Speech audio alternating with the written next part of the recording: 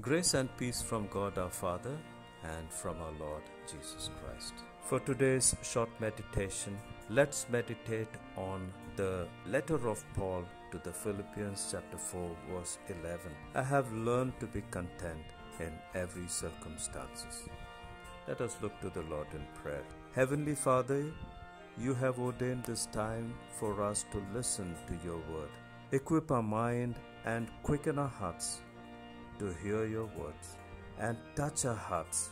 Let your words reach the areas that needs to be touched. Therefore, Holy Spirit, rest upon us. Holy Spirit, guide us. Holy Spirit, possess us. In the mighty name of Jesus we pray. Amen.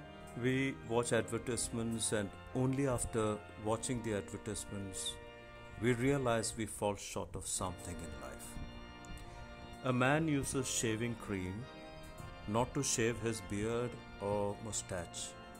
Rather, he wants to look like the man in the advertisement and always thinks, what can make me look like that man? In the same way, a beautiful woman uses facial applications because she believes she lacks something. If we live according to the advertisements, we will be comparing our lifestyles with others, and that will promote dissatisfaction with our lives. Discontentment stems from sin of ingratitude and lack of faith.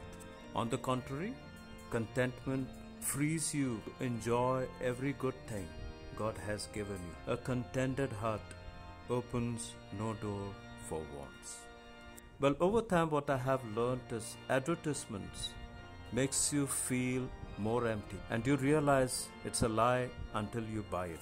We look at the life of our first parents, Adam and Eve. They started to think the moment Satan started to speak. And the more they heard, the more they started to think.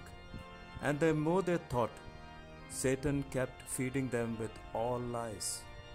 Adam and Eve started to dream on that lies of Satan. We need to know what makes us think. Well, as long as Adam and Eve was with God, both Adam and Eve enjoyed life. Adam and Eve were contented with all their needs and the needs that God provided. The moment Satan stepped in the midst of Adam and Eve, Satan took them to chase their wants.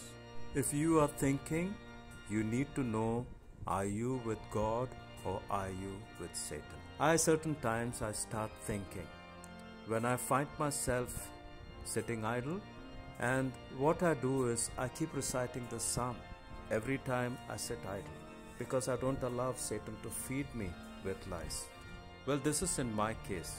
In your case, do something that is of interest so that you will stop sitting idle.